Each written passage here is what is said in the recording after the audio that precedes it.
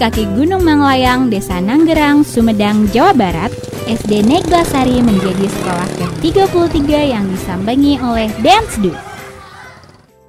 Pada malam hari, di mulutnya Widi ini tiba-tiba kuman datang.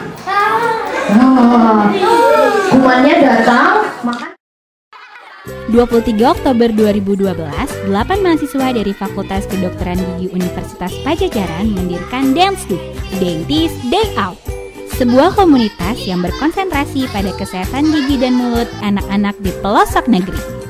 Kita kayak punya keresahan yang sama gitu loh tentang kesehatan gigi di Indonesia gitu. Kita turunin langsung bahwa pasien dokter gigi itu bukan hanya mereka yang datang ke klinik. Pasien kita itu adalah semua orang yang punya sakit gigi dan mulut. Nah itu udah ada di tanggung jawab kita semua gitu. Allah udah kasih kita ilmu untuk diamalkan, dan kalau sampai kita membiarkan mereka yang sakit gigi dimanapun itu akan menjadi beban juga gitu buat kita. Kegiatan yang Dents DO lakukan bukan tanpa halangan, kekurangan dana, pencekalan hingga dianggap ilegal pernah Dents DO alami. Namun, semua berhasil dilalui demi mewujudkan pemerataan kesehatan gigi dan mulut anak-anak di seluruh Indonesia.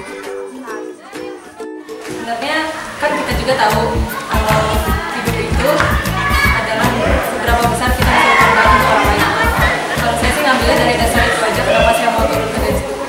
Bersama Dents DO ini saya bisa melihat kenyataan di Indonesia itu seperti apa.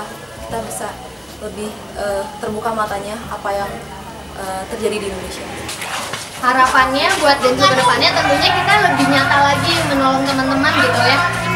Sebenarnya kan kesembuhan itu juga dari Allah ya, cuman kita sebagai perantaranya aja. Nah, semoga kita bisa memperantarai itu semua gitu. Banyak banget kan kayak waktu itu kita pernah kita tahu di NTT itu mereka tidak tahu gitu cara sikat gigi. Nah, berharap bahwa kelak sampai target kita sampai 2016 kita udah mencapai 100 pelosok negeri.